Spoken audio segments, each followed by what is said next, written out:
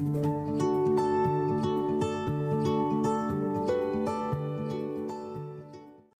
everyone, welcome to Dress My Craft AF. So now we have an interesting card for you that is again created by one of our design team member. This is a Scenic card which is again made with the help of the transforming sheets. With this card you will also understand how to use the sheets with the paper and you know how well you can get the results with them. So what I'm going to use today is I'm going to use the sheet which is called Baby Elephant, and the SKU code is here. Okay, so let's understand what all you need for this one. I'll talk about supplies. So what you need is you need a basic die which is called Stitch Scallop Rectangle Large Die from Dress My Craft.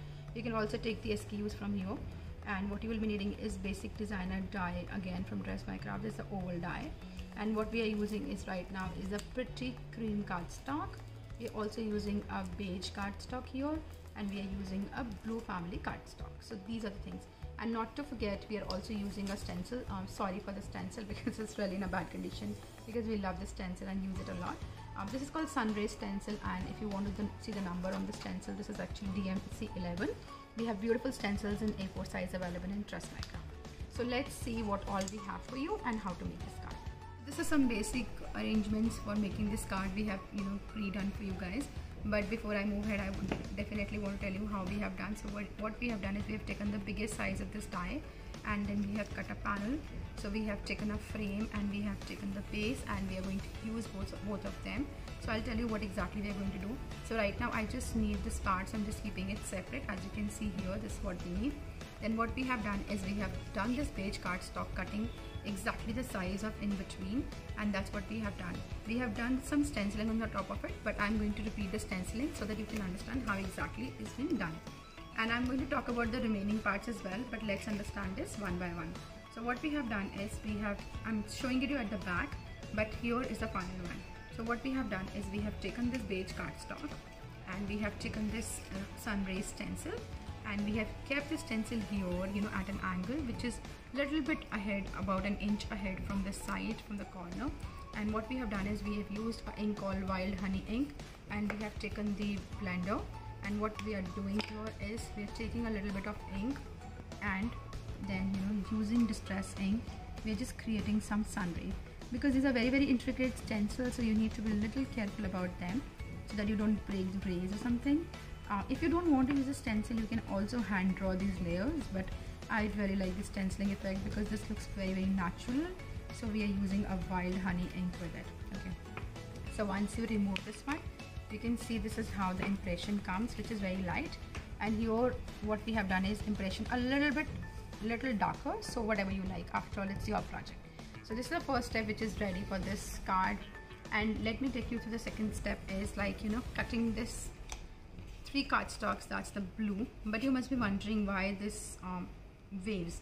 So yes, as we are creating an effect where the elephant is actually skiing on these waves, so what we have done is we have taken the darkest color to be there here as the darkest portion of it. But to exactly use it, what we have done is we have taken an oval die. The size number of this die is the 3rd size from this oval die, and from this oval die we have kept this die at an angle like this, and we have cut this die, and then we have done it like that. So this is how you can create the water effects. You don't need a water waves die, you can do it with your oval, and you can easily create this effect. Okay, and this is all 3 with the same technique.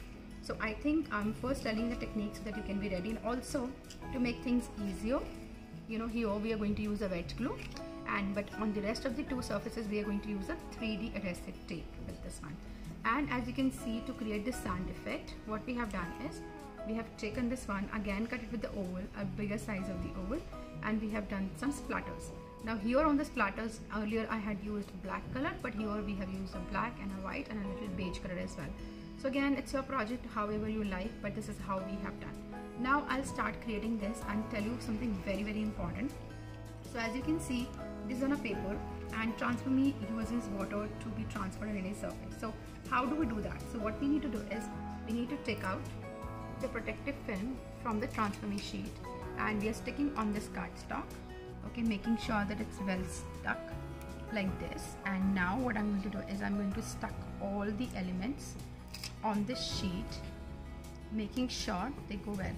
And once I have done all of these 4 elements and I have shifted them on the paper, The next step is to transfer. Now you must be wondering how to transfer, because if I use the same sponge, then you will get so much of water and the paper might crumple. So what I'm doing is I'm using a water-based pen. So this is a normal pen which you get in so many brands, and that's pre-filled with the water. And as you can see, this is how the water comes out if you press. So what I'm going to do is I'm taking this element and I start using my water pen on the top of it.